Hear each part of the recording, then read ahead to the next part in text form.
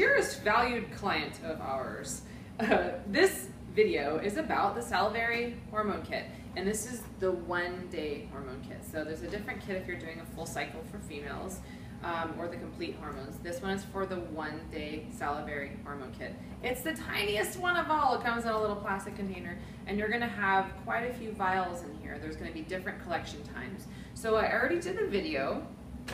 This is a collection of where you're gonna spit into, and it tells you exactly how much spit to put in here.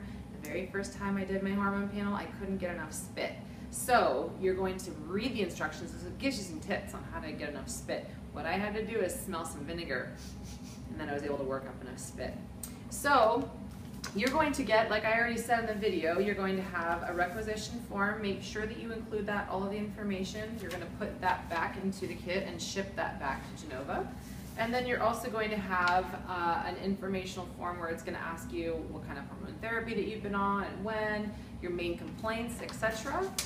And in each one of these kits, there's going to be little stickers, and you're going to indicate what your name and what time you collected the specimen. You're going to wrap that right around each vial.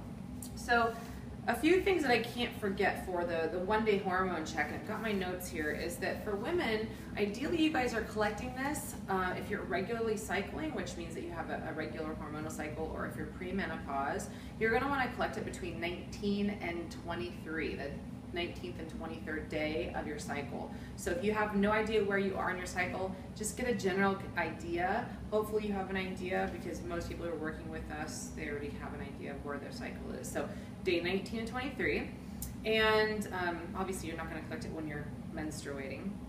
And freeze your tubes. Once you're done with each one of these, you're going to want to make sure that each one of these tubes is put into the freezer. It's going to be frozen at least for 2 hours before you ship it out to FedEx, so make sure they're frozen.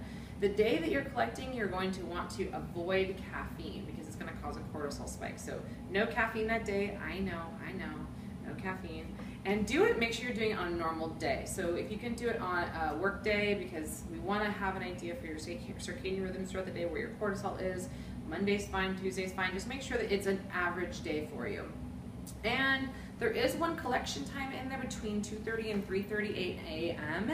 and you're going to have to wake yourself up at that time. So set an alarm. You're going to set an alarm for each one of these things throughout the day to make sure that you're taking them at the appropriate time frame. And you're going to want to avoid everything but water between that time frame within an hour before. So no brushing your teeth, no eating food, no coffee, and things like that anyway.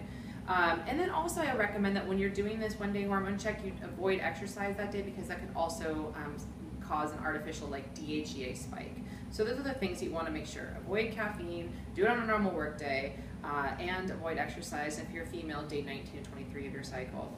And then you're also going to get, inside of each one of these kits, this kit, you're going to get the collection instructions. So if you have any question again as to if you're taking medications and if you should be on or off them, call the 1-800 number on the requisition form.